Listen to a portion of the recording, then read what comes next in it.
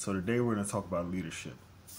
My style of leadership has been cobbled together through various people who I've met and learned from over time.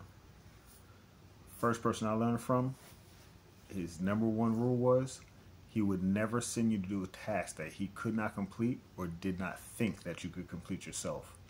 And that goes a long way to making sure that you send somebody that you're confident that they won't fail, or if you do think there's a possibility that they fail, you make sure that you galvanize them against those feelings of failure if it's not exactly how you want it to turn out.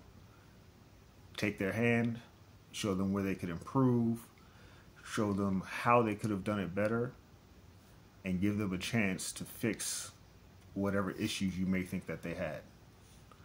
Secondly, this other mentor just did everything by the book. I mean, he didn't have to tell you what he was doing. He would explain it along the way if you needed it, but he would do his job every day, best of his abilities, to make sure that everyone around him saw that he led by example. If he needed to speak to you about something, he would, but outside of that, he would keep everything light, he would keep everything enjoyable, and he would do his best to make sure everybody was having a good day at work. That was one of the most enjoyable things that I could think of, is just coming to work knowing everybody would just do their job.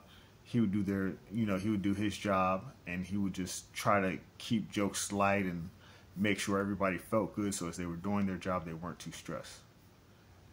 So eventually, I started to pick up that trait. From the first mentor, I started to pick up that trait. But my third mentor, he offered me leadership skills and motivation. You could see how he ran a system of 16 guys. He understood each individual person, and he understood how to motivate each individual person. I could be motivated a few different ways. You could just ask me nicely, and just your genuineness would give me motivation to do the job. Sometimes, if I don't think I could do the job, sadly to say, if you could anger me enough, it would just give me that determination that there's nothing that is going to stop me. And other days, you could bet me. It could just be a friendly bet. It could just be a simple bet.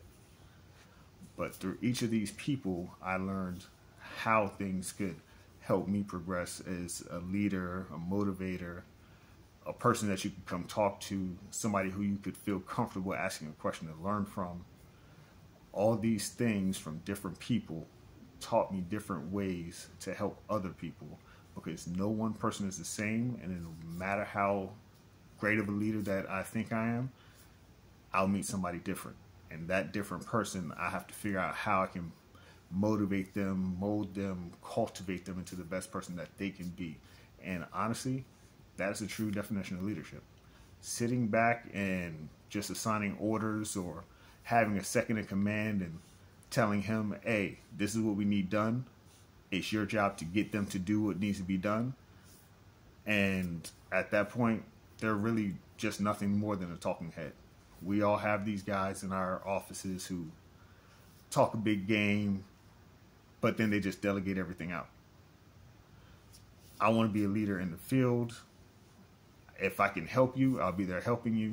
If I have to be in the office just making sure you're provided everything that you can, that's also very important.